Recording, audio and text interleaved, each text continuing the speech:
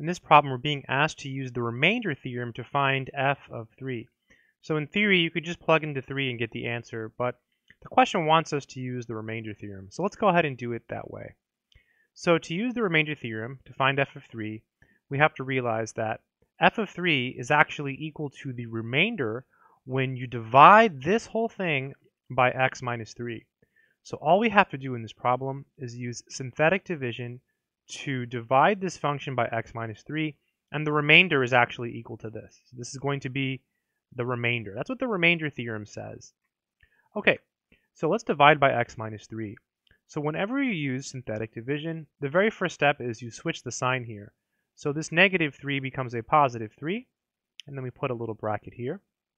And now we write down the coefficients of our polynomial function. So it'll be 1, 5, 5, negative 5, and then negative 6. And then we draw a line.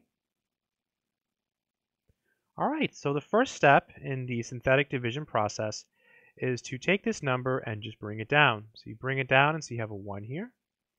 And then you start the multiplication process. So 1 times 3 is 3. Then you add these and you get 8. 8 times 3 is 24. Uh-oh, numbers are getting big. You add these and you get 29. Okay, 29 times 3, what is that going to be? Just be really careful here. 87. Okay, 87. Then you add that to negative 5 and you get 82. And then 82 times 3 is 246.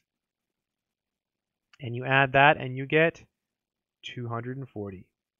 Let's just double check that. Bring down the 1. 1 times 3 is 3. You add, you get 8. 8 times 3 is 24. You add, you get 29. 29 times 3 is 87. You add, you get 82. 82 times 3 is 246. You add, you get 240. This is the remainder. Right? This is the remainder. And the remainder theorem says that when you divide by x minus 3, the remainder is f of 3. So f of 3 is equal to 240. And that's it. So that's how you use the remainder theorem to find a function value. I hope this video has been helpful.